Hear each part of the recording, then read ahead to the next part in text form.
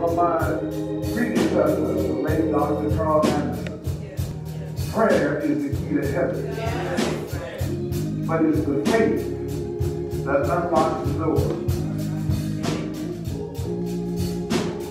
Lord, it's time to go to the altar and pray.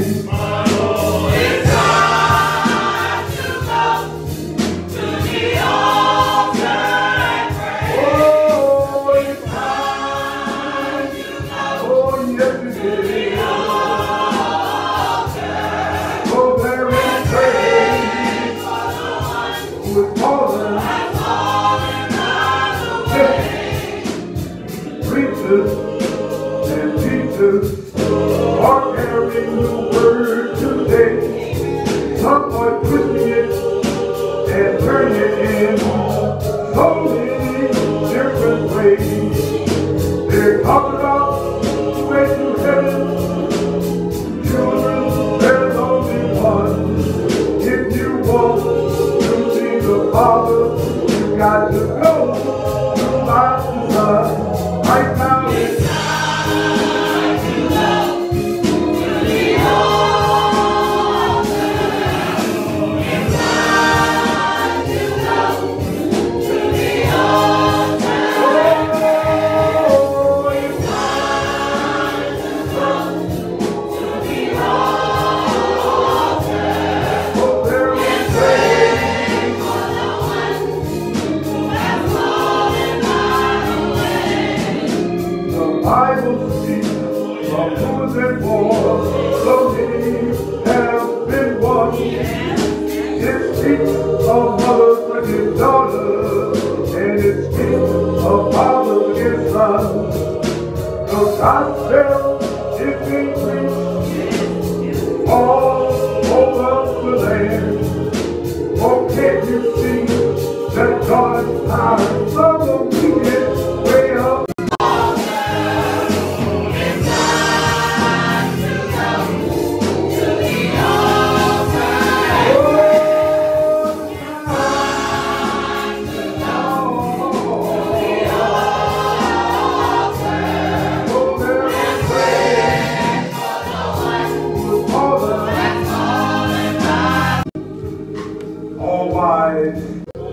The Father of our Lord and Savior Jesus Christ, our Creator and our Redeemer, heart fixer, mind regulator. We come this evening on this Sabbath day that we have never seen before, thanking you for your new mercies. We thank you for watching and taking care of us from last Sunday up until this present moment. You have been better to us than we've been unto ourselves. You brought us from a mighty long way. We thank you tonight, Lord, for your hand of protection. We call on you, Lord, because we don't know any other God to call on but you and you alone. These names that are listed on this prayer list and on our prayer board, you know their case.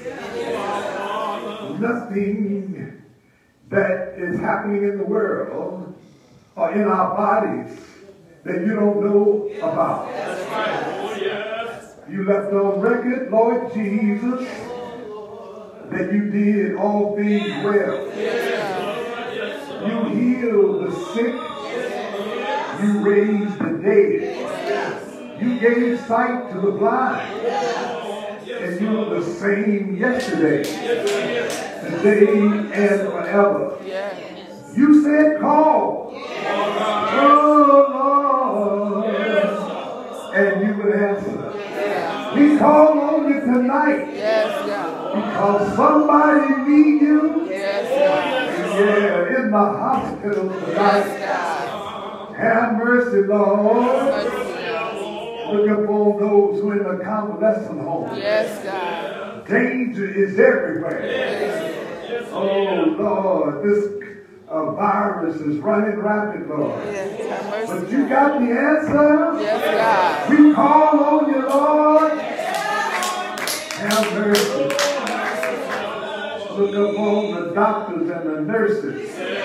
Be their protector, we praise in the name of Jesus. Now, Lord, now, Lord, when this life journey comes to an end, Yes, God. we, like others, must quit this walk of life.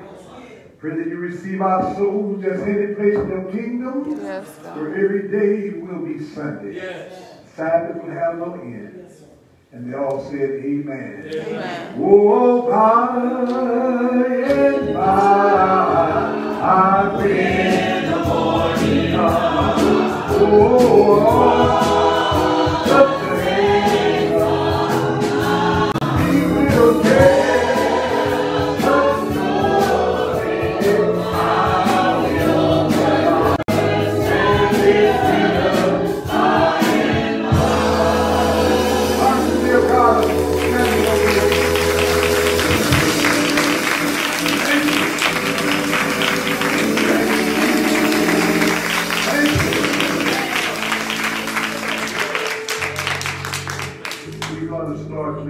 Come tonight. It's a blessed thing just to come to Christ. Yes. All right, choirs. Come.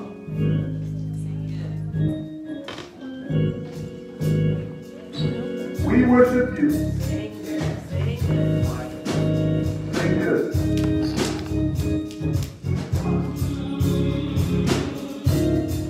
Come let us adore him.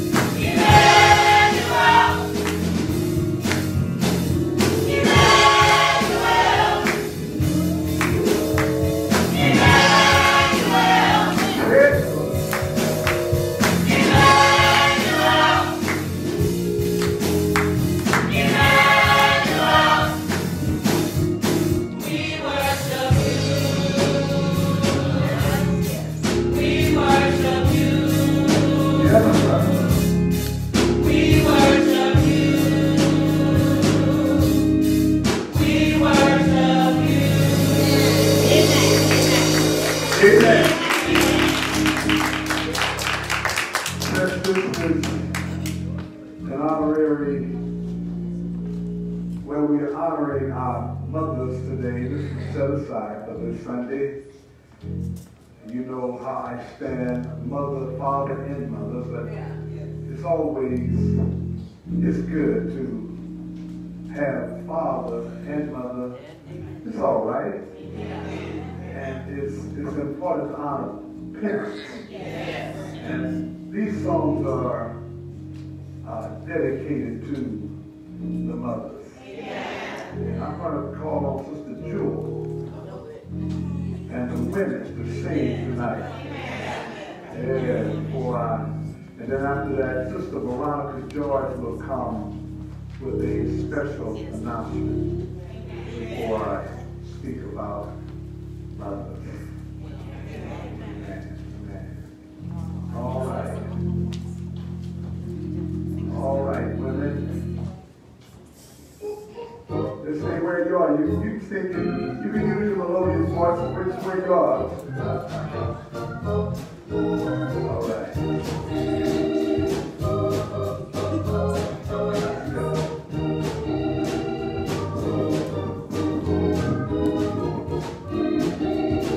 All right.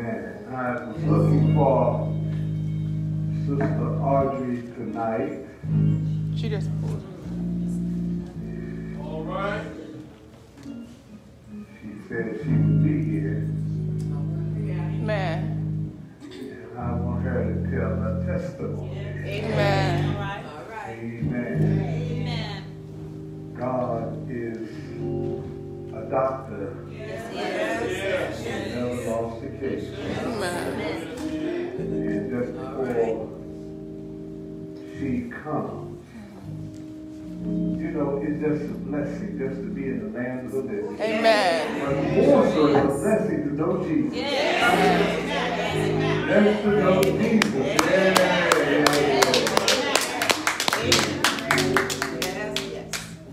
I thank God, Sister Veronica, for him keeping me when he kept me. And I know I was in the wrong place. Yeah. And I thought about it. I said, Lord, you didn't let death come from you now. Amen. You know he's a loving God. Amen. Yes, he is. Nobody, the Bible talks about a just man that liveth, that don't have not seen. That's right. Because it's how you think holy you are. We still got more rope to go. There's only one who died on the cross and said, it is finished. And he's talking about, I fulfilled everything. What all the prophets said about him. He's the only one who was able to live Proverbs, the book of Proverbs, perfect. I mean, the son who lived perfect. No other son could ever do what he did. To live Proverbs perfectly. So good to see you tonight, Sister Audrey. Testimony. And I will call on you. You may go to your seat. I will call on you after this announcement. There is room at the cross for you. There is room.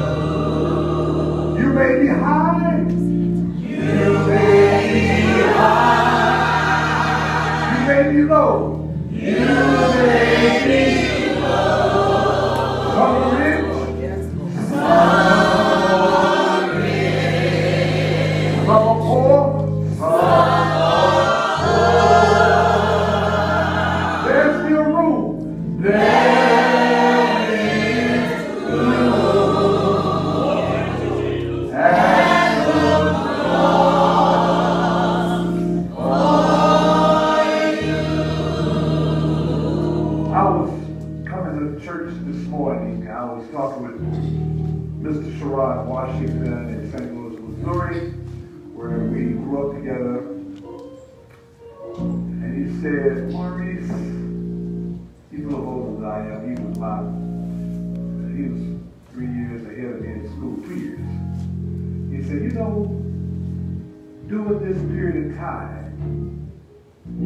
this pandemic has equalized everybody. the rich and the poor. The black, well, you know, I'll be saying it on conversation, the black and the white. He cut that who God has said, wait a minute, what is it? I'm in charge. You may be high, you may be so low, you may be rich, you may be poor, but he's calling all to the cross.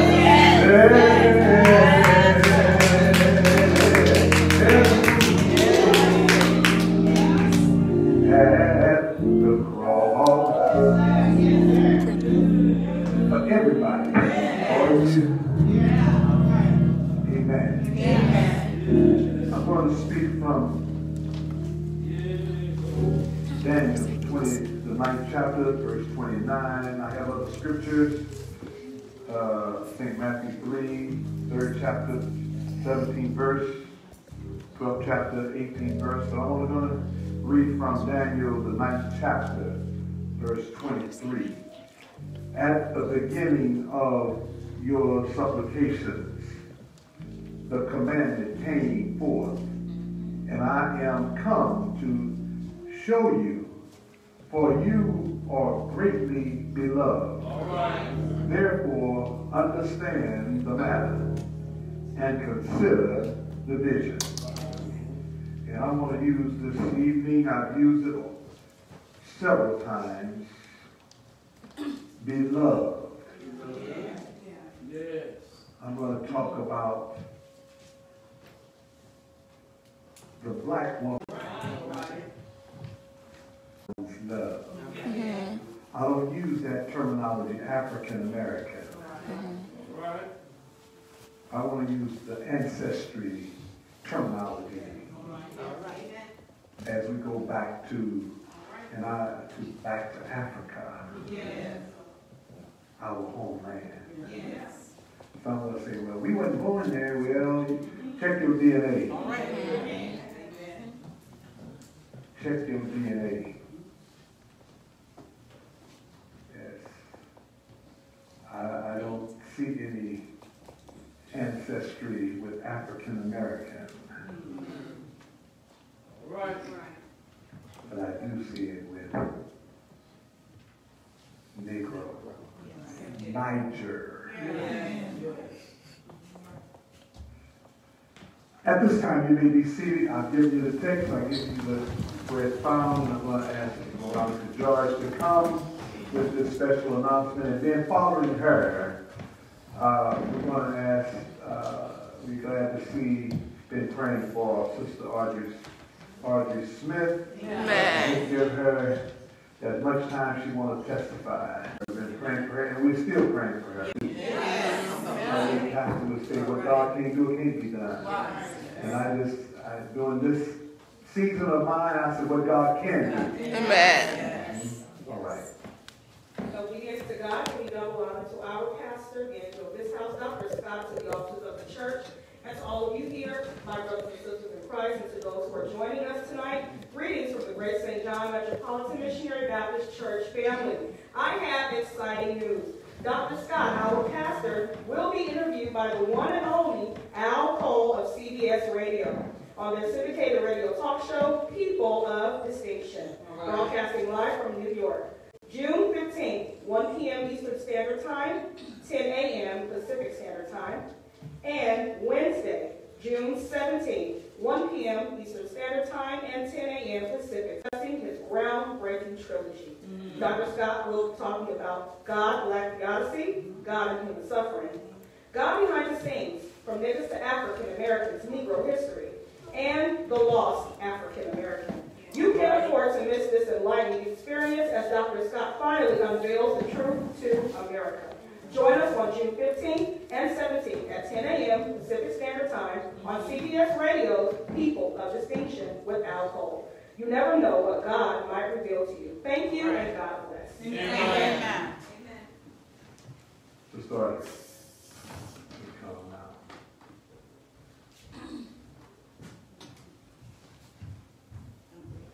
You may come, yes. Can you walk? You want the mic down there? All right, bring the mic down. Pick the mic there.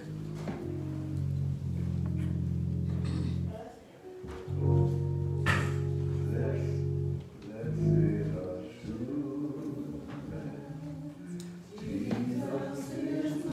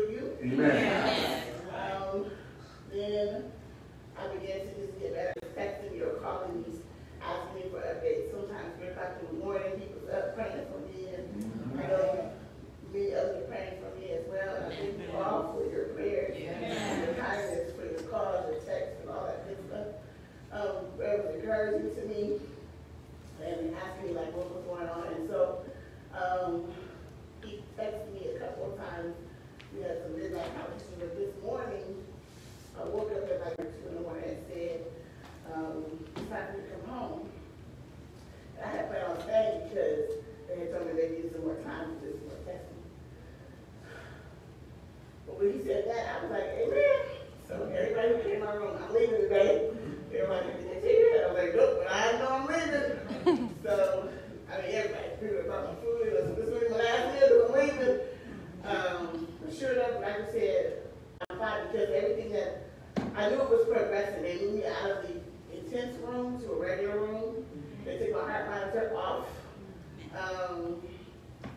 they stopped giving me IV medicine and just started giving me pill medicine. So I said, everything that you're doing here, I can do that at home. So it's time for me to be moving out. So he looked and he said, you know what, you win. I'm going to let you go today. So I just got out a few hours ago, and I just thank God I was able to call there and tell them thank you so much. I'll be at church tonight with the rest of them. So what God can do, He take you through, stay with you while you're going through, He can do it for you and for you. I thank God for what He's done for you. Amen.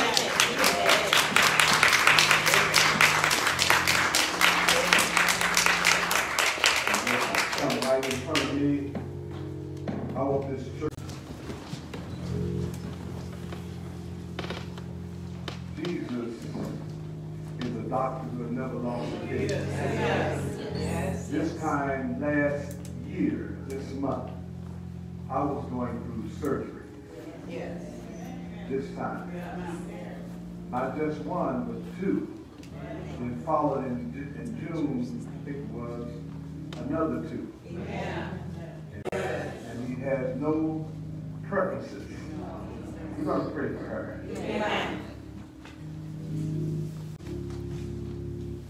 Almighty God, the Father of our Lord and Savior, Jesus Christ, we come, Father God, in the name of Jesus. Yes, God.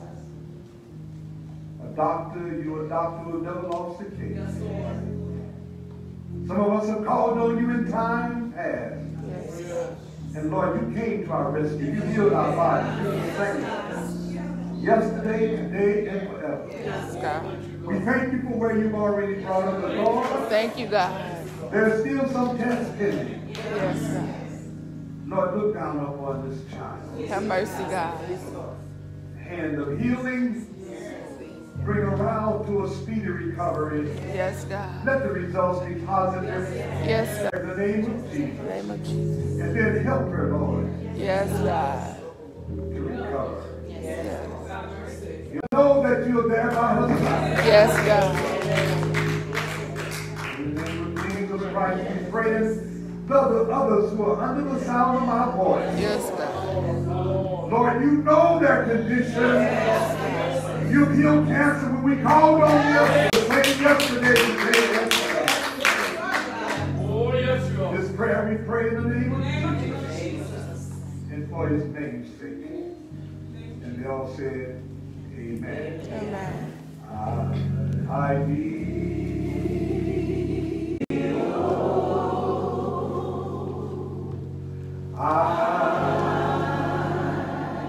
I need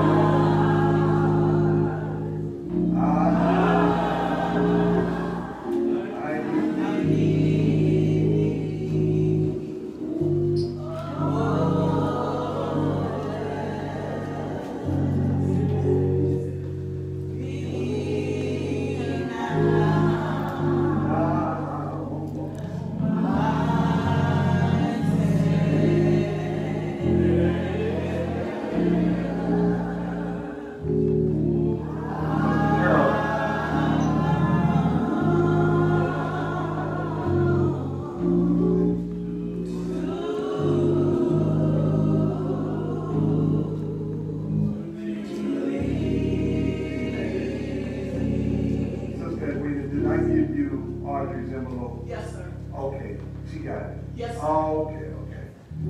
All right. What envelope is that?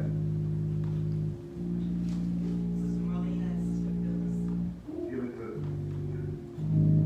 Yes. You're most welcome. I want to say that you may be seated.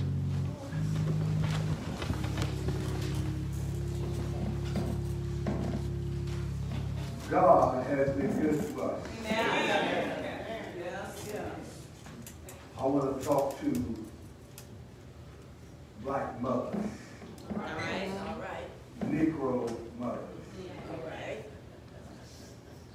Mothers from African descent. All right. How that believe the late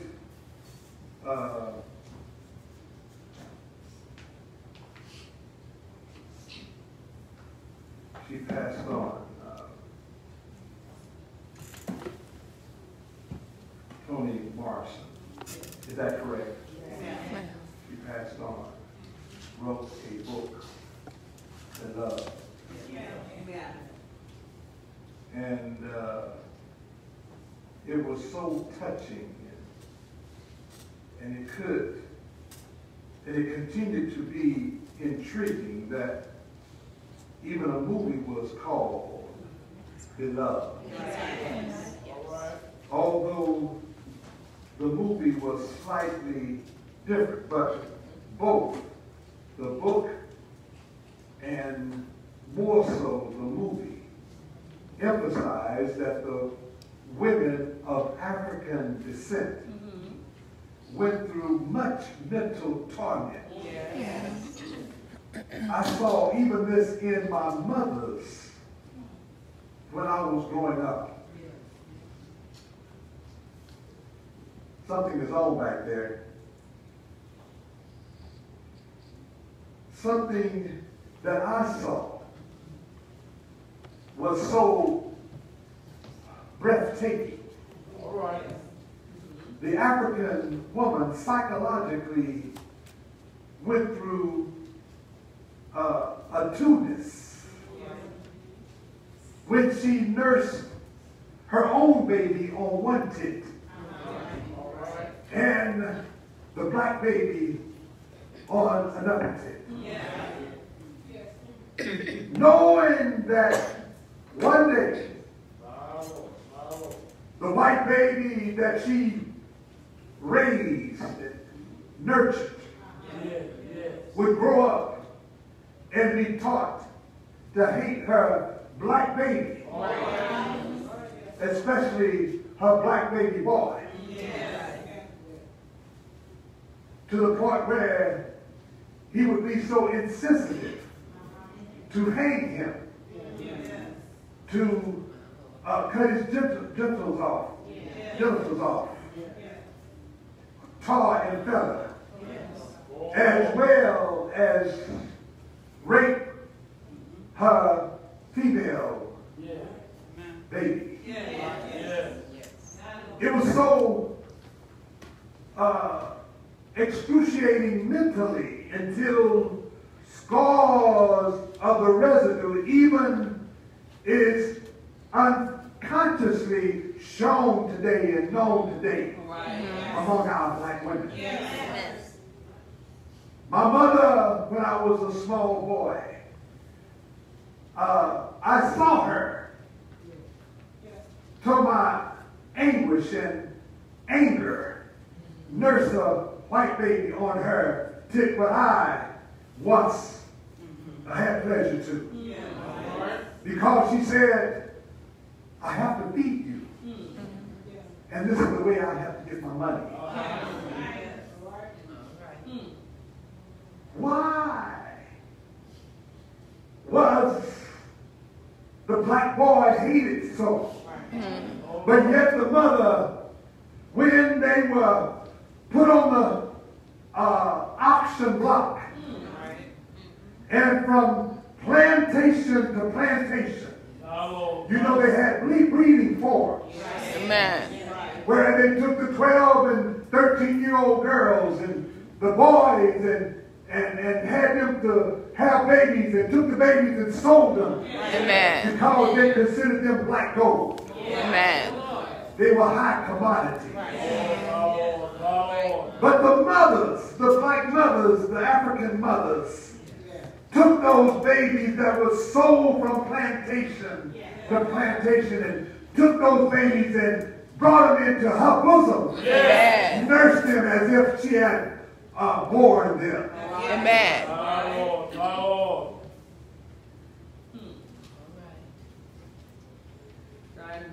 She was the one that even the black man looked toward to hold the family together. She was the one that carried the burden sometimes she would bear two nations, the white nation and the black nation. Not to her will, but to the will, quote, to the master. She would bear the burden and the scars to teach her offspring how to live in two worlds. Yes. That's right. That's why we call it code switch. Yes. And I just want to say that we have a rich history of how our great-great-grandmothers stood by. She taught her babies how to live in two worlds. Even when she was educated, she went and taught the babies. I heard how in history Frederick Douglass walked miles to be taught. And the mother would teach and all night, I believe, and he would walk back, she would walk back to the plantation and work all day long. And you mean to tell me, I heard just before I retired from teaching school, they were in the process in the social science department in California, in the educational department, saying they don't want to teach history beyond 1865. I said, what kind of mess is that? Cutting out my great-great-grandparents? What are you talking about? How come they won't teach the whites and the Europeans to pass 1865? It's terrible how what we went through, but through it all, we became great people. Amen. We became great scientists. Amen. Thanks to the mothers, to the black mothers who took the scar and the pain. They didn't have streamliners to ride in when they came here to America. When they were in chains, they were brought in undeplorable conditions. Babies, Amistad, I think, movie gives just a slight indication of the suffering, even in childbirth. You mean to tell me we're not going to go back, take our history back to Africa, where our great ancestors were brought from? Our great mothers were brought from? It would be an injustice to not talk about my great-grandmother, who bore my uncles, who bore my grandfather. I just want to say, I know this is a heavy subject, but through it all, I just want to say they depended, these mothers depended on Black Jesus. We know Jesus. Color is insignificant to him. But my grandmother had a picture of we call it a colored Jesus. She called it a colored Jesus. We call it a Negro Jesus. We call it an African Jesus. But one thing about it, he's our Savior. She taught us about him. Gave us strength from her endurance. And I just want to take my hat off to all mothers of African descent. Your struggle is not like your counterpart. You have a greater struggle to teach your children and our children. You have a greater struggle because you have a duality of life. You got to live in this country. That's true. You're right.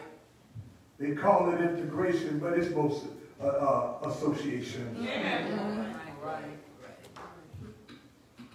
And I'm going to talk about that. I'll be talking about that on CBS. I'll be bringing about the miscegenation. The miscegenation. God bless you. Let us all stand. I want to dedicate this to all the mothers. I love people.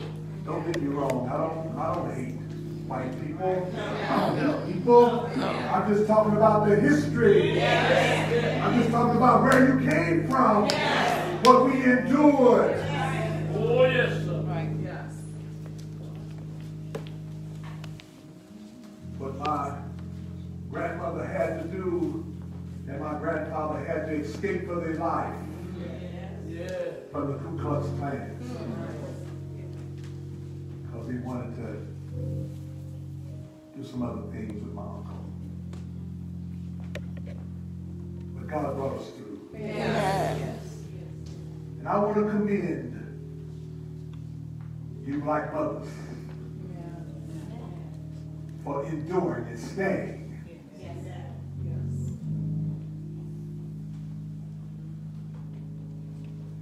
Motherhood is a great thing.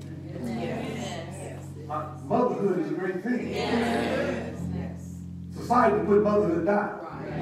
But motherhood is a great thing. You got some women bear children and put them off on grandma and grandma and don't put themselves into their children. But motherhood is a great thing.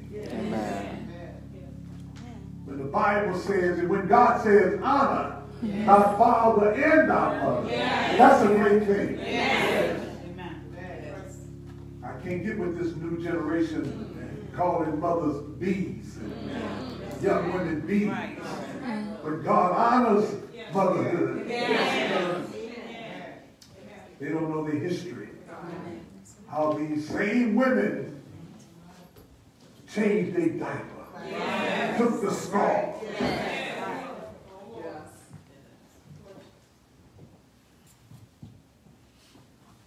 I am on the battlefield for my Lord.